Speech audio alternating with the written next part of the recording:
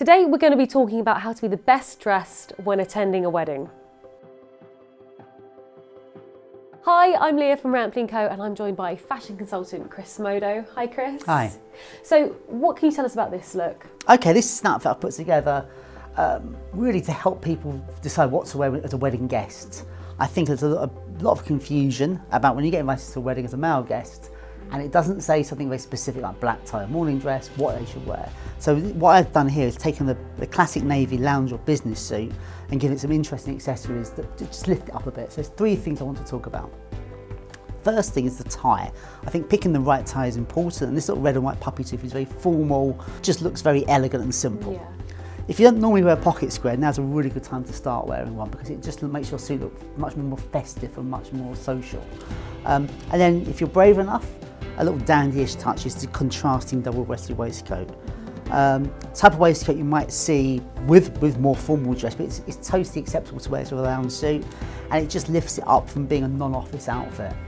The key to picking the right waistcoat is to pick, I think, plain colours, and the colour palette I always think light greys, beiges, cream can look very nice in summer, but the waistcoat you should avoid is like the mismatched suit waistcoat. This is the type of thing you should wear, this sort of like navy blue self-check or Glen check.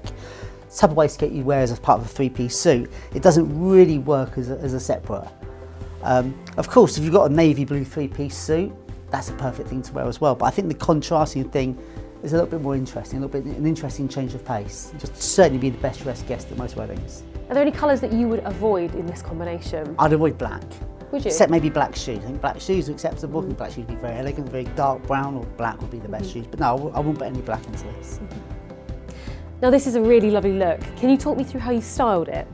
Yeah, sure. This is another way of just taking your navy lounge or business suit and making it great for a wedding or an evening event.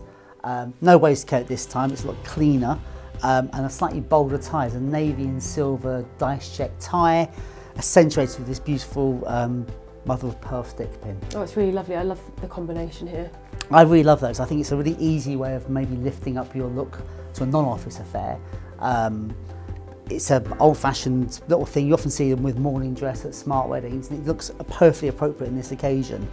I'd always wear a pocket square, and because it's so monochromatic, I've picked out some of the navies in there to introduce some other shades as well. If you're enjoying this video, please click the like button and subscribe to our YouTube channel.